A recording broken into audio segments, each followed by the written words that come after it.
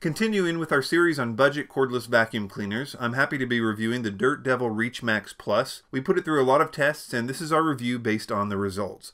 Links in the description, and let's get started. The Dirt Devil Reach Max Plus cordless vacuum cleaner has a lot going for it besides its very cheap price tag.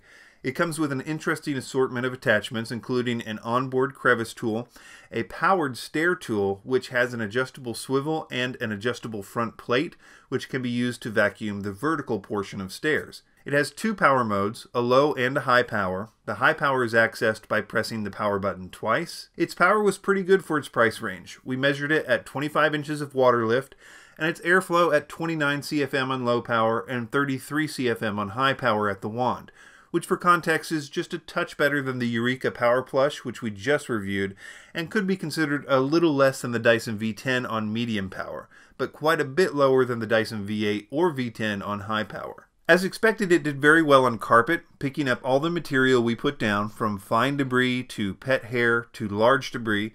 The only issue with its carpet pickup is the same issue you're going to have with just about every cordless vacuum, which is that because of its softer bristles, it doesn't have as much in the way of agitation as a standard vacuum cleaner, which means that it's not going to deep clean the carpet as good as an upright. Don't get me wrong, the Dirt Devil does as good or better at deep cleaning carpets than most cordless vacuums, but it's still limited in what it can do. I was expecting to really dislike the hard floor performance of the Reach Max Plus because there's no way to turn off the brush roll, which usually means that it will scatter debris, but maybe because of the soft bristles or the rubber seal on the cleaner head, it didn't do this at all. In fact, I really liked its hard floor performance as it picked up everything from fine debris, including sand, to pet hair, and even larger debris. In fact, it did better than the Hoover React with large debris, which I was testing at the same time. Despite that, its performance on the crevice pickup test was below average. This usually means that the cleaner head doesn't have a great seal on hard floors, which is often the case with vacuums that can pick up larger debris on hard floors. So it's a worthy trade-off in my opinion. We tested the battery life at 14 minutes and 58 seconds on high power with the cleaner head attached, and 22 minutes and 6 seconds on low power, which is decent, and I did find low power to be pretty good for both hard floors and carpets. The Dirt Devil Reach Max Plus weighs 6.5 pounds, which is slightly above average, but the weight is distributed differently than most cordless vacuums, since the handle is on the top instead of on the side, which reduces forearm strain considerably.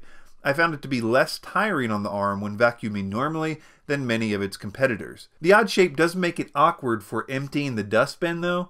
On that point, the dustbin measures 0.7 liters, which is just a hair above average for cordless vacuums, but I actually couldn't test this myself because every time I tried, the air intake got clogged. During all the regular pickup tests, I didn't notice this, but when trying to vacuum large quantities of material, it clogged every time.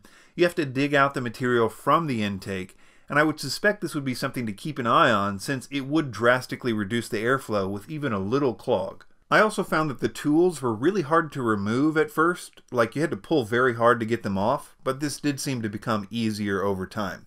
So the pros for the Dirt Devil Reach are that it's very inexpensive, it's above average for both carpet and hard floors, it has a decent attachment package and a decent battery life. It's not better than a Dyson or anything, but the Dirt Devil is a really good value product in my opinion. Links in the description for current prices and reviews of the Dirt Devil Reach Max Plus, and consider a like if this video helped you out. Also consider subscribing to Vacuum Wars as we have a lot more cordless vacuum tests coming up. Thanks for watching.